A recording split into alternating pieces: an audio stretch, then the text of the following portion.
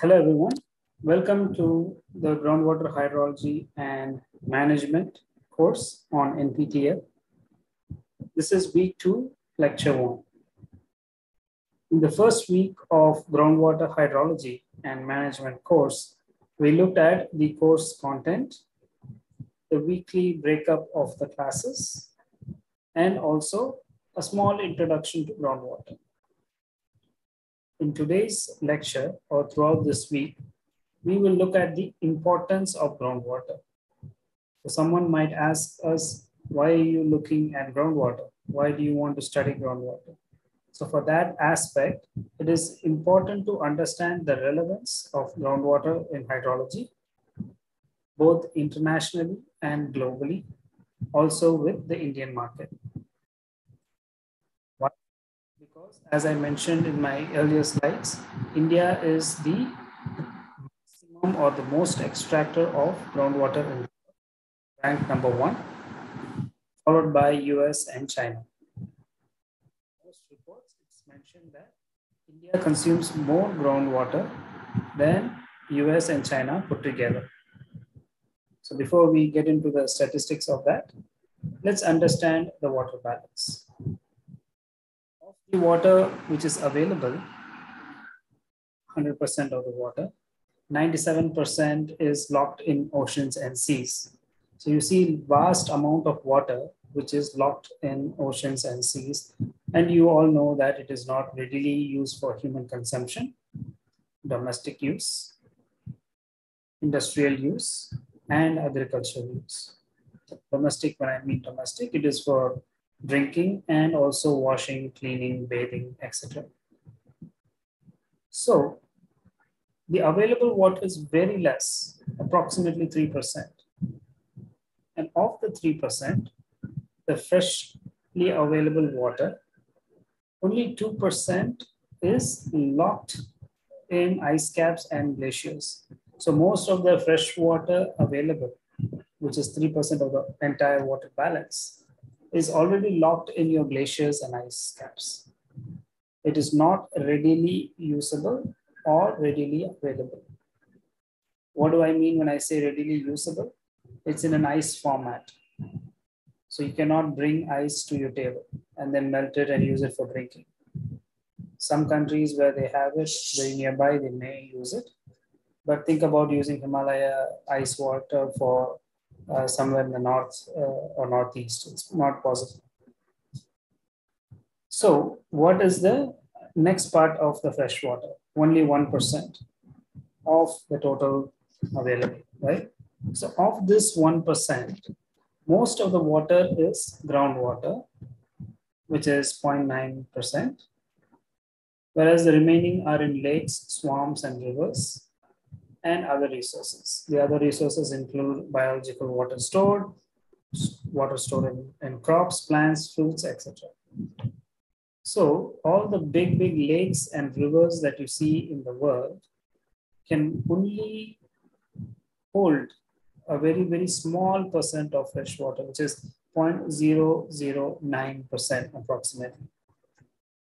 Whereas your groundwater can hold most of it, right? So that is where, when you talk about fresh water, groundwater plays very, very key ranking or key importance, both internationally and in India, because this is the water that can be tapped for domestic use, agricultural use, and industrial use.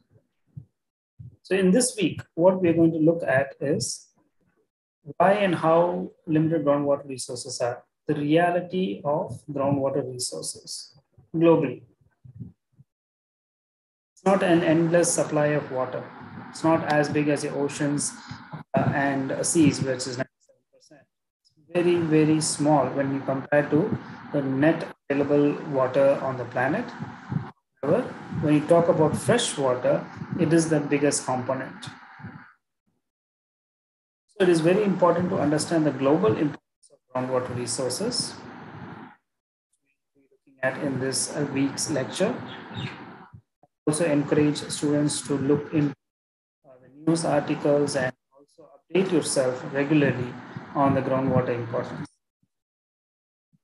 Issues and concerns will also be discussed in this week, groundwater resources, where it's highly used, why it's highly used, those kind of issues. And concerns because of unsustainable groundwater use. What are the concerns? How much water do we have for the future generation and children? So all these issues and concerns will be discussed in this week. And we'll also look into groundwater footprints. So similar to carbon footprints, similar to water footprints or virtual water, we also have groundwater footprint to understand where or how the water that is taken from one location travels across for as a product or as an economic viability of drinking water or any other use. So basically, how do you take one water and then export it to another region? And also understand how much area contributes to groundwater. So let's look at groundwater resources in the world. So that will be our quick introduction. So what you see here is a big map made by all the major international players who actively work on groundwater protection conservation. For example, UNESCO and IAH, National Association of Hydrologists.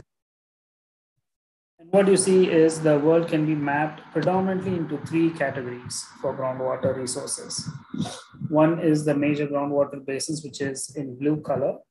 And within the blue color, there are variability in groundwater recharge. So how much water can get into the system is kind of a proxy for how much water you can take out. Okay, so that is given as your blue color. And within the blue color, you have different shades of very high groundwater recharge to very low groundwater recharge. So visualize your groundwater storage or groundwater unit as a bank account. That's a simple analogy we can make. So you have a bank account and it is not an unlimited supply. No one is going to be putting money every time without your knowledge. Okay, and it's not unlimited. So it is a constructed limited resource. That is your groundwater. And in that, monthly you're putting your salary, and then you're taking expenses out now and then using credit card, debit card, ATM, whatever it is. So similarly, you have a groundwater unit, and inside comes your recharge, and discharge can happen multiple ways. Your recharge can also be in multiple terms. If you have your bank account, you can get your salary, you can get your interest from your account, you can get your rental that can come into your account. So similarly, visualize a groundwater unit, groundwater storage unit, and inside that there are multiple water that can come in. And same way, discharge can happen multiple locations and different rates.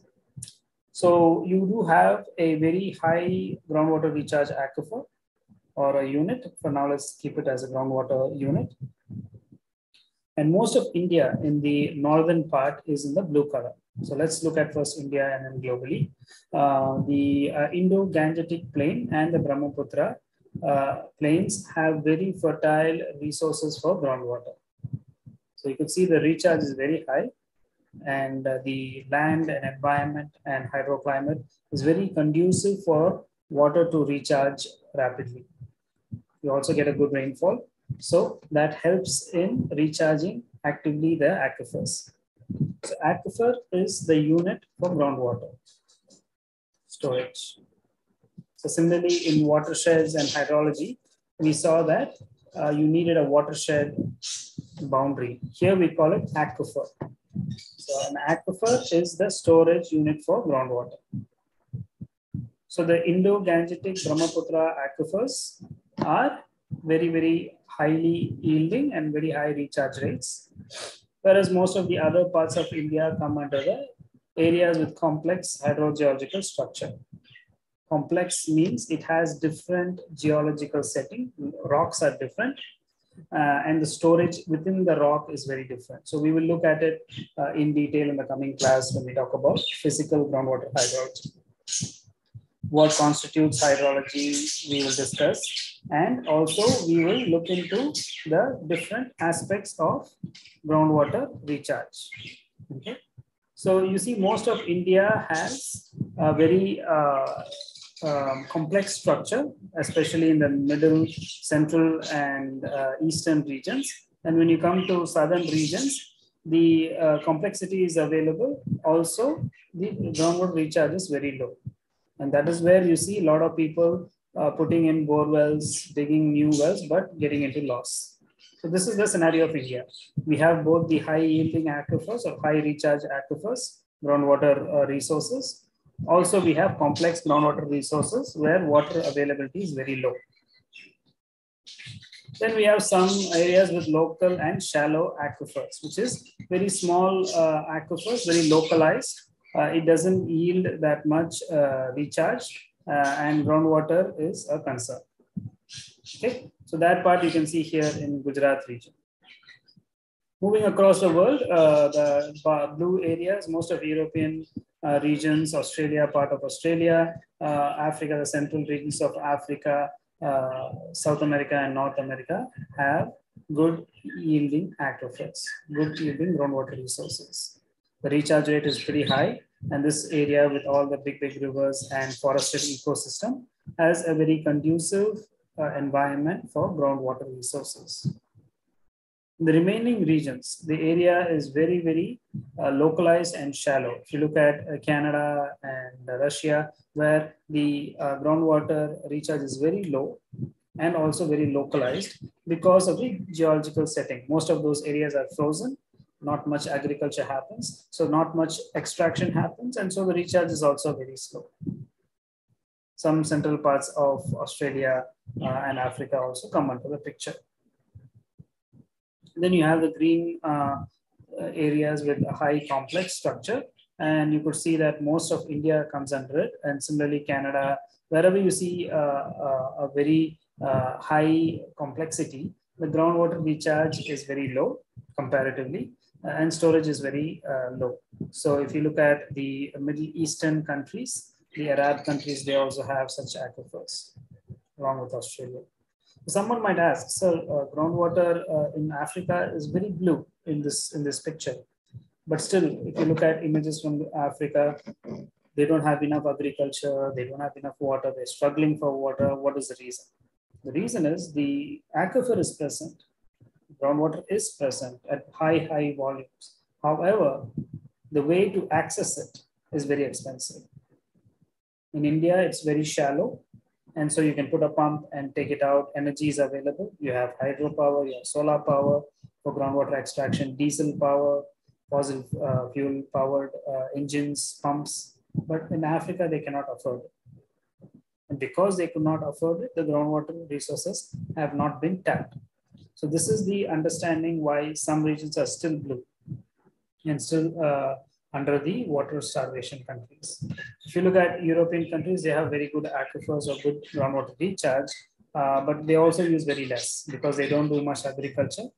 Most of the agricultural products are imported, like India supplies, Pakistan, and Vietnam, China, Malaysia, they supply food to these countries. And so they don't grow much agriculture. They don't need that much water. So India is pumping a lot, producing these agricultural outputs and also exporting them. So we'll discuss this in the groundwater.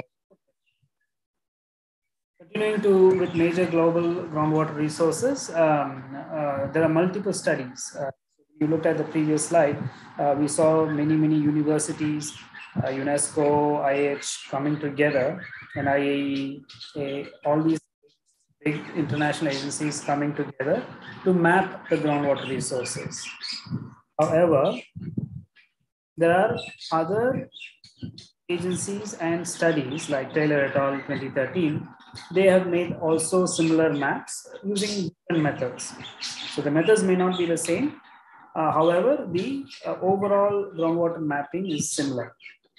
You look at their study, the major regional aquifers or major groundwater systems are in dark blue. And they are in India, it is the Indo-Gangetic Plain, some parts of Brahmaputra. In Australia, it is a great Artesian basin. Along the African regions, it's the Nubian sandstone aquifer system, Northwest Sahara aquifer system. And in the US, it is the high plains aquifer in California, Central Valley. These are very high yielding aquifers. And if you look at these regions, that is where a lot of agriculture also happens.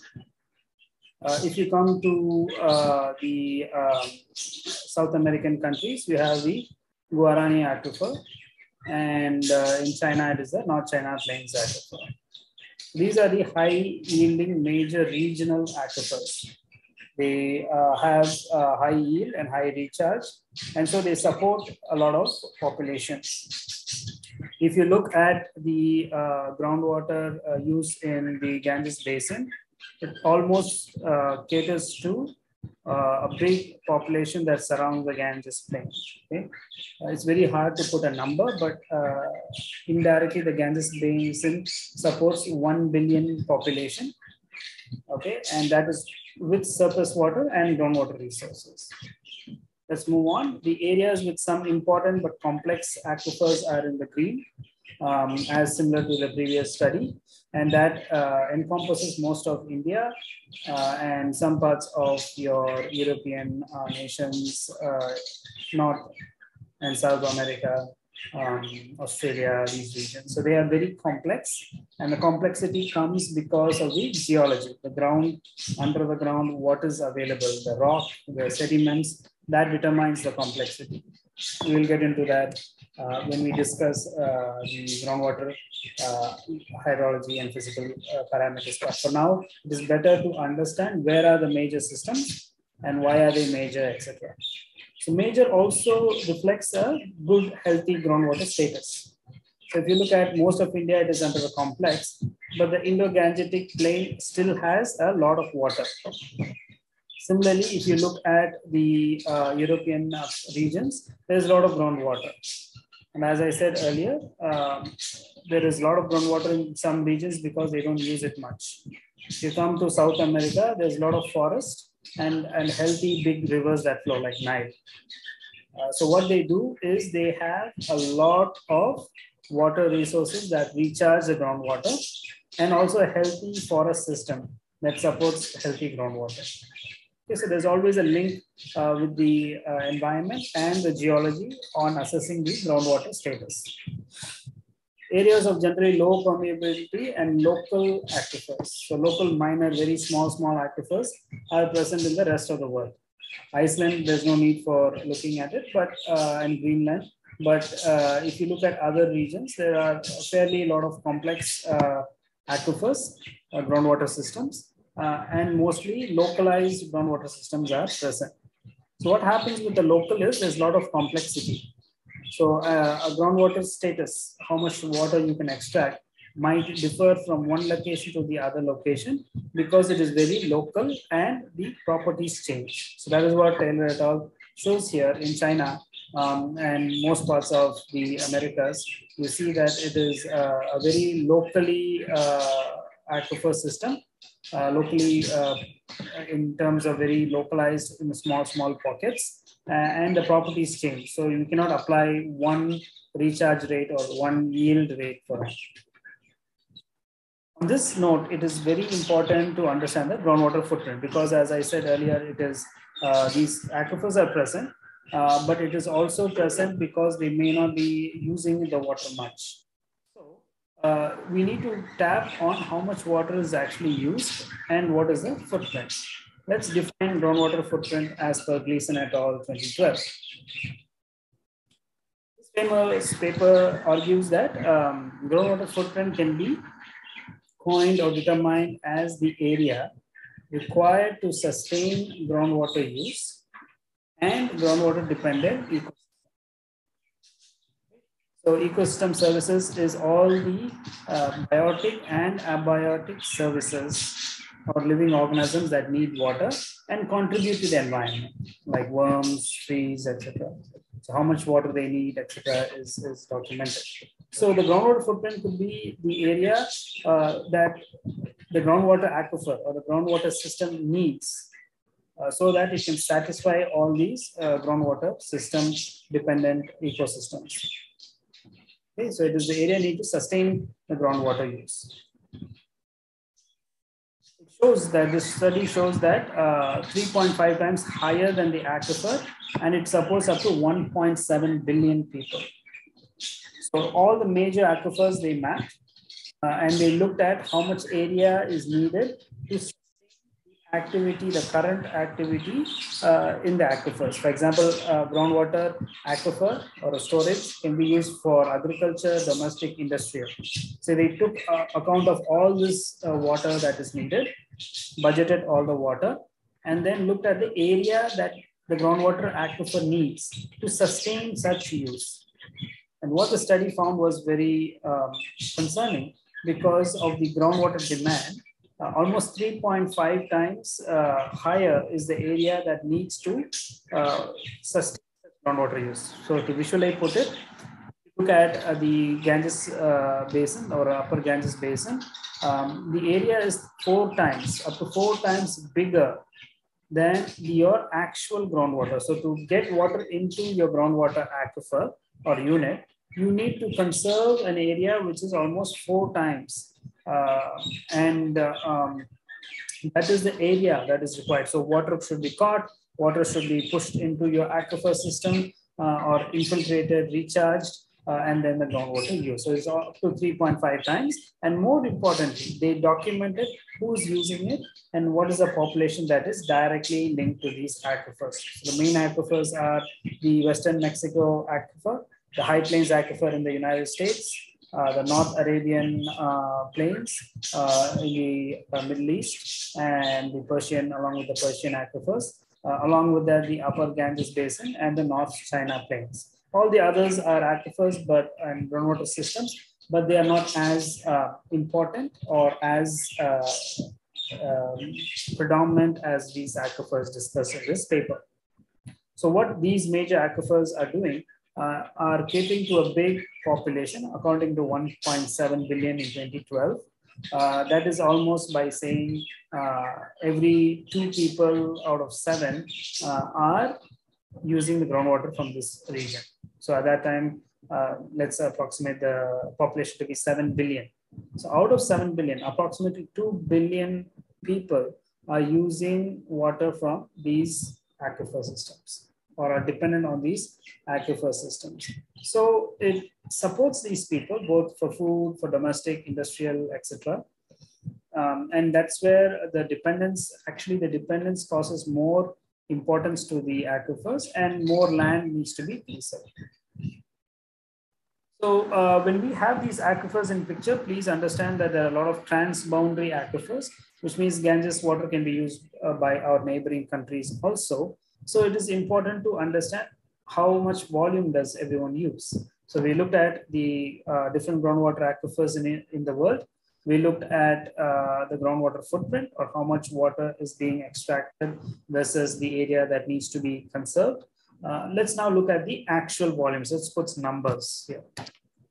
And this study by Shah in 2014, Professor Shah collected these values and plotted it very beautifully to show that the volume of water extracted by groundwater pumps and other resources is approximately 260 to 255 kilometer cube per year for India.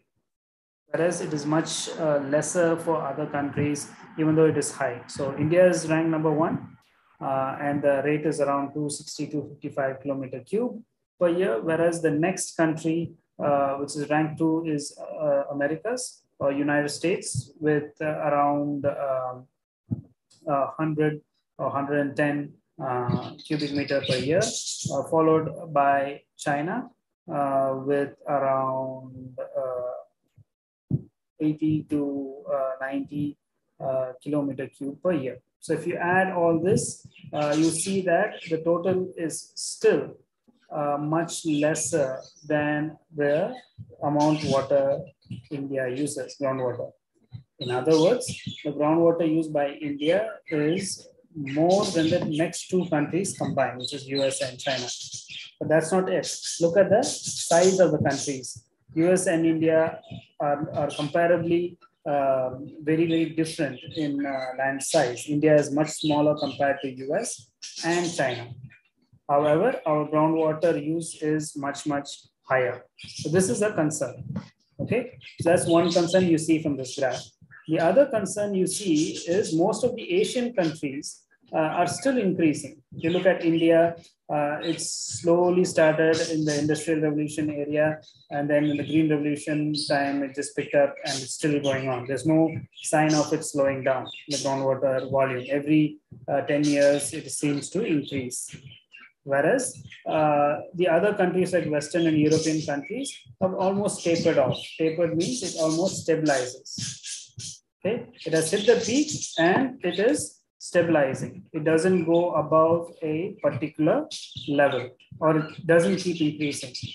It is not as increasing, like here we see an exponential increase, whereas this increase is almost stabilized. Same with China, it is increasing, but not as rigorous as India. And other countries like Western Europe is almost coming down in groundwater use, whereas the Asian countries are slowly pulling up. Ghana is coming up, Spain, but most importantly, Pakistan, Sri Lanka are all slowly coming up, and they started to move upwards after 1980s. Whereas India started in 1960s, 1950s, and it didn't even slow down. So this is how countries compare. And as I said, some countries have already stabilized, while Asian countries are still continuing water extraction, which means it's going up. So what does it show to you in a different connotation is that the Western countries are shifting the focus of water, where to use, how to use water, whereas the Asian countries are still using water for agriculture very, very less efficiently. And groundwater is tapped readily without understanding the consequences. So that is a concern, and everyone has to look at it. So, as I said, why these countries are using so much groundwater is a concern. And for that, it is very important to look at what are the key users for these groundwater resources. Just looking at these nations like India, China, and which other countries, you have Bangladesh, you can clearly understand that there is some trend why these countries use so much groundwater. You should first look at the groundwater use volume. So here we look at it 260 to 55 kilometer cube here in India. And then we should look at what are the key resources that are being used for groundwater, or which are the key users for this groundwater, let's say agriculture, industry, domestic, etc. So if you divide all this, we can clearly understand for each country what is the major use for groundwater, and that we will look in detail in the upcoming in lecture 2. For now, let's stop on understanding where our major user is, which are the key countries that are using this groundwater, and also understand that most countries in the western part are slowing down in groundwater use, or are stabilizing, whereas the Asian countries are still on the up. Is this sustainable is the question that should come out. Is this good or is this bad? So bad as in the sense, can we continue such a behavior of using groundwater without stopping, or can we, or should we stop? So all this we will look into in detail this week. Let's start with the major user for groundwater in the upcoming lecture. With this, I would like to stop the week 2, lecture 1.